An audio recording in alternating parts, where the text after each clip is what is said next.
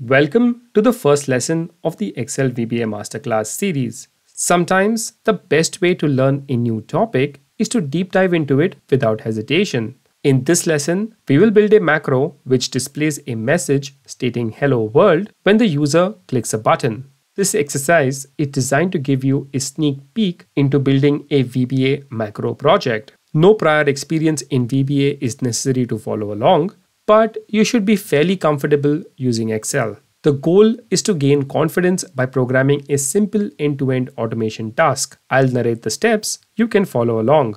Let's open a blank Excel file. Since we are starting out in VBA, I will suggest first closing any existing open Excel file. We need to do a bit of setup within Excel first. We need to make the Developer tab available in the Excel ribbon. By default, it's deactivated. If it's not visible for you, follow the next steps. Otherwise, you can skip ahead to the next section of this video. So right-click anywhere on any tab, go to Customize the ribbon.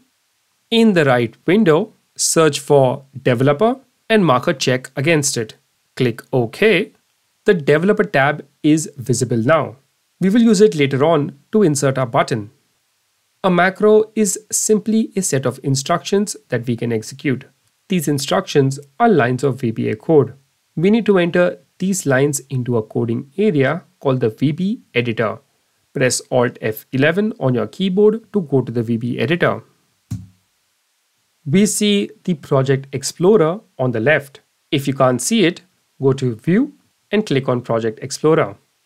And we can ignore the other windows. Our code needs to be hosted within a module. Let's create it. In the white space within the Project Explorer, right-click, go to Insert, Module. A code window appears in the center.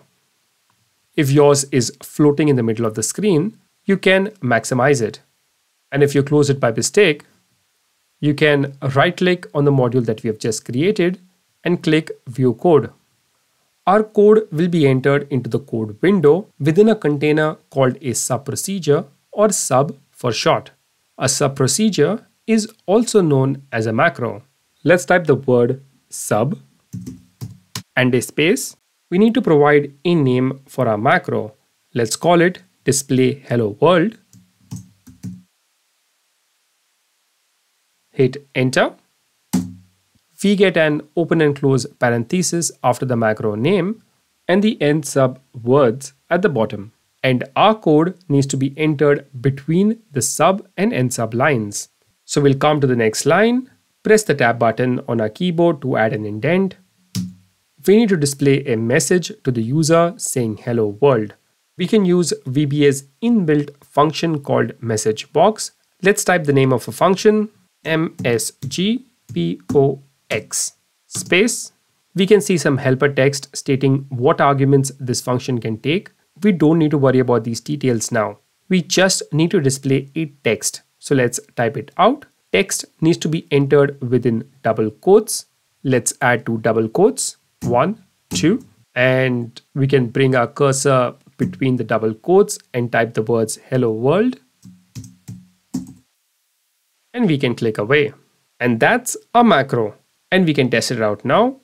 Hover our mouse over the macro code and click anywhere between the sub and end sub statements. Go up to the standard toolbar and we can click down on the green button to play our macro. If you can't see the standard toolbar, go to View, Toolbars and click on Standard. So let's come back, click on the green button. Our message is displayed.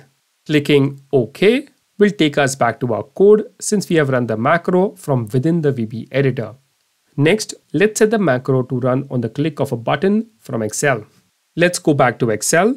We can click Alt F11 or we can go down to the Windows taskbar, click on the Excel icon and select our Excel file. On the Developer tab, click on the Insert button, go down to Form Controls and click on Button. Drag your cursor down to the sheet area. The cursor becomes a plus symbol. Left click down and drag away to create a rectangle and release once you're happy with the size. The Assign Macro dialog box appears. Select the macro name that we had just created. Click OK.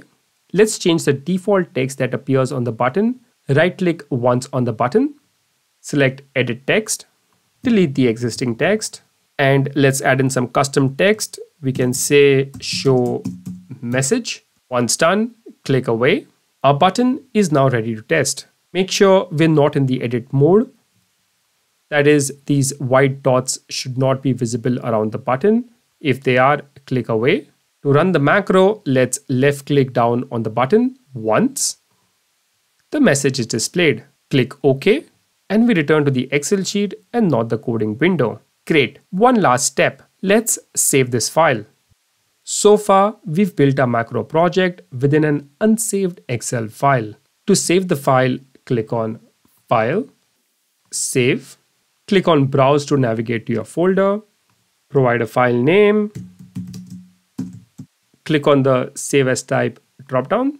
Since our file contains a macro, we need to save it as a macro-enabled workbook. We can select the option and click Save. Let's close our file and we can go to the computer folder where the file was saved. I had saved mine on the desktop. Let's open it. You may see a security warning on top. This appears because of the way we have configured our security settings, which can always be amended.